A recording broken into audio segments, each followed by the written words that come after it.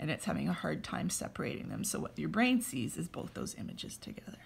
So this is what we're going to make today. Now, what you need to make a thaumatrope is some markers, pencil crayons. I'm going to use tape, and I'm going to use an old felt pen that's dead as my little spinny. Now many of the thaumatropes you'll see on the internet actually have strings on the outside edges of the image, but I found them too cumbersome and they got tangled and stuff, so I'm using a stick. Any kind of stick would do. You know, something bigger than a toothpick, I guess, an old pencil crayon. You'll also need a pair of scissors and a piece of paper. So I'm going to take my piece of paper, and remember I said you can use any kind of paper. I'm going to fold it in half. Okay, folding is a really important skill for kids to learn, so I'd really help focus on this part with your kids. It's using your fine motor skills, it's spatial awareness, and it's a life skill. Everyone needs to know how to fold. So you might have to hold this paper for your child and get them to carefully line up the edges. A lot of kids are still folding like this, and then I have to go and I sit with them and I hold it, and then they're able to create a perfect rectangle. Now from here, what I'm going to do is those folds, I'm just going to cut them off to make the two pieces of paper that I need to create my thaumatrope. So actually I have 4 pieces of paper, and that means you could make 2 thaumatropes. Now I have cut these a little bit smaller, not much, but a little bit smaller than this one, because it's not hard paper, it's computer paper or lined paper. You could use construction paper that's a little stronger and doesn't flip as much, so I made them a little bit smaller. We're actually going to make a different thaumatrope than that one because I've been using it a lot. We're going to create a fish in a fish bowl.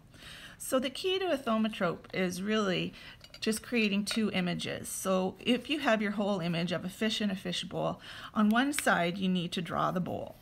Okay, so this is the setting. This is where the action takes place. Okay, any kind of bowl will do. Oh, lost my blue. Oh well, I'll make purple then. So we got purple water. And I'm going to color it in. So the water is down at the bottom of the bowl.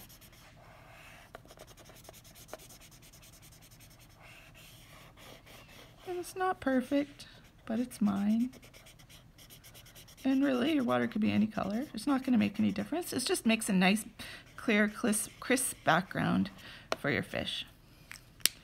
So there's my fish bowl. And that's what it looked like earlier when I made this one. Now I'm going to get my other piece of paper and I'm going to draw a fish. And most of us have drawn fishes through directed drawing. You can draw any kind of fish you like. And you want the fish to be sitting in line with the water in your fish bowl. I mean, if you drew the fish up here, I guess it would be a flying fish in your fish bowl, but I want my fish today to fit inside that bowl. So I'm going to draw a tail, big kissing lips, an eyeball, some gills, a couple fins, and some water bubbles. Nothing too fancy. Then I'm going to color my fishy. When you color over black Sharpie, it is not waterproof, so it will blend and turn your pink a little bit gray. So if you don't want that to happen, the black is not a Sharpie, then use a Sharpie and your colors won't blend. It still looks good though. Just wondering where my blue felt went. So I'm going to give my fishy some orange lips. How about a yellow eyeball? And because we know the water that I created was purple, I'm going to make purple air bubbles. There's my fish. Now as you go, you can certainly add things. Seaweed. I know it's a fishbowl, it may not have seaweed, but it will go in there just fine if you want to do stuff like that. Okay, so from here, the last thing we need to do is attach these two pieces of paper to your stick. And I am going to use tape.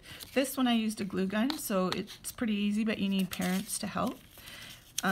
So I'm going to take a piece of tape. Oops. Hey Gemma, can you grab me some more Scotch tape, please? Yeah. That was my last piece. So the key to, oh, we got dog hair, oh I love working from home, is we don't want the tape to touch, but we do want the tape to wrap around whatever post you're using. So that, thank you Gem, that's my daughter Gemma. So that is attached. So you want it to go around the post and then kind of attached near the middle of your picture. Now if you see there is a little bit of air in between, which means this could fall out. Okay, so use multiple pieces of tape. So I kind of wrap it around the post as much as I can before I attach it. Oops, and that one crinkled my paper. That's all right. So you kind of really want that one attached. Now this one doesn't have to be attached to that. It just needs to be attached to the paper. So I'm going to get a piece of paper and we're going to roll tape. Another life skill. When I'm teaching my regular classroom, one of the very first things I teach kids is how to roll tape. So you got the sticky part on the outside and you're going to roll until the sticky is all the way around and then put it down. And you don't want to make it too small. Sometimes kids make really tiny rolls and then the tape just won't stick. And some kids get frustrated and do that. Get your dad, Jim. So that won't work. So we just get some rolly tape. So four or five. And then you're going to take your water and put it on this side of your Thaumatrope. So now I have two images. Now I didn't leave myself that much space on my stick, so maybe next time I would move my stick down a little bit lower. But now all you gotta do is roll. And because I didn't leave myself that much room, it's a little bit harder. But can you see how the fish looks like it's in the bowl of water? And that's your retina not being able to keep up with all the images that are flashing through your eyeball. So kind of a cool thing. This one was, the stick's a little bit longer, so it's a little bit easier to work. And you can see how those images blend. It's so cool. This is another one I did. I wanted to do a vehicle traveling on a road. And so on one side I drove the car, and on the other side the setting where the car is supposed to be.